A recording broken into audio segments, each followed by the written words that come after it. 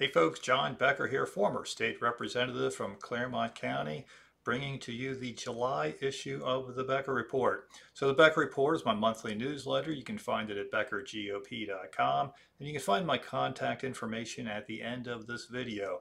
And also consider subscribing to my YouTube channel.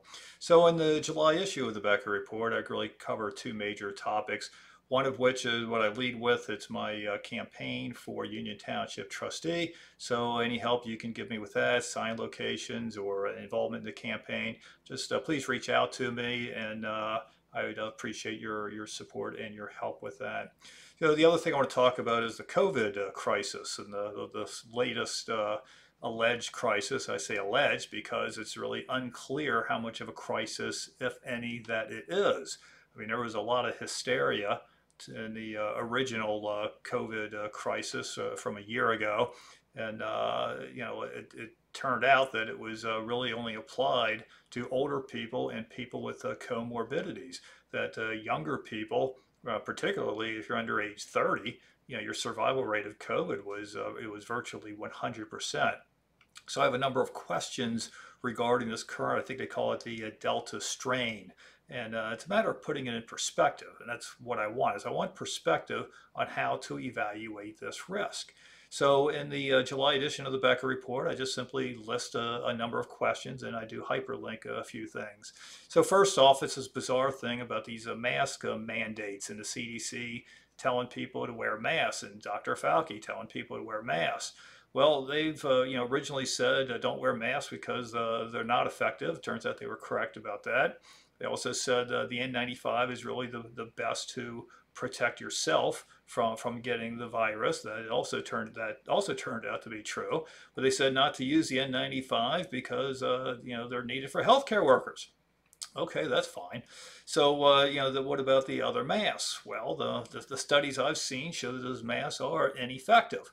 But the one study that I cite the most is from the CDC. It's on their website, and it's hyperlinked in my newsletter. And it shows that at best, the efficacy rate of these masks are 1.8%. Well, I'm not a statistician, but 1.8% sounds like it's in the margin of error. So in essence, what the CDC is saying, according to their data, is that the masks are virtually useless. So that begs the question, why are they continuing to shove them down our throats? So some other questions I have then about, and these are outlined, just going to read these to you kind of one at a time here that are in the July edition of the Becker Report, is what about the age groups that are currently being affected by this Delta virus? Is it the older people again, or is it a different age group? Since they're not telling us, or at least it doesn't seem to be widely available what that is, I'm assuming it's probably the same as it was last time. It's older people and people with comorbidities that need to be concerned about it, and not the rest of us. What about the pre-existing conditions? Same question. Well, are they still counting a COVID diagnosis as a COVID death without regard to the actual cause of death? So, in the past, and I believe it's still true, that if you have a traffic accident or you fall off a ladder, you go to the hospital, on the way in, you're tested for COVID, you're positive, and then you die of your injuries, they list you as a COVID death without regard to the cause of death. So just to put things in perspective, how do current death rates for COVID compare to the seasonal flu prior to COVID? So I think on the CDC website, I think there's like 35,000 of the flu that died in a typical year. And if flu and pneumonia together, I think it's like 55,000 going from memory here. Then, what is it from this Delta strain of COVID? Is it, we talking 35, 55,000 if you annualize these numbers, or is it something different? Well, if it's in that range, then it's just as dangerous as the flu. I mean, I would like to know that just for perspective. Is it still true that for working age people and younger, the risk of being a vehicular fatality is greater than the risk of being a COVID fatality? So those are some numbers I ran, might have been last year, and this is in one of the editions of the Becker Report that I did some time ago, that showed for the working age population, so be age 65 and less, that your dangers of the risk of dying in an automobile accident is greater than dying of COVID. So it's a matter of just putting it in perspective. Why are opinions contrary to the CDC and the WHO, that's the World Health Organization, continuing to be censored? What is it that they don't want us to know?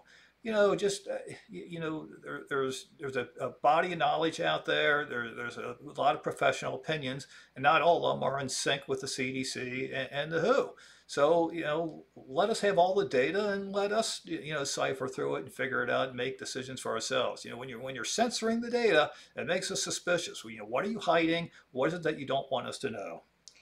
What is the greater risk, an experimental vaccine and its side effects, or the COVID virus for the vast majority of the population? So I've had friends that have had this vaccine, and they talk about how they were sick for 3 days with it. Well, most people that get COVID aren't sick at all, or they have mild symptoms. So, which is, the greater risk in terms of symptoms of the vaccine or COVID itself? And that seems to be unknown, or they don't want us to know what that is. Consider this greater risk. You're more likely to get murdered in Chicago than be hospitalized for COVID-19. And I have that study hyperlinked in my newsletter as well. Given that a large majority of people have been vaccinated and a large unknown number have natural immunity due to prior infection and recovery, how close are we to herd immunity? Why don't they want us to know? So again, with the majority of people, vast majority, have the virus, and some unknown number have had COVID. And there's a lot of people who have had COVID and just don't know it because there was no symptoms, or it's called asymptomatic, or mild symptoms like it's the common cold. So we don't know how many people are out there who have the natural immunity.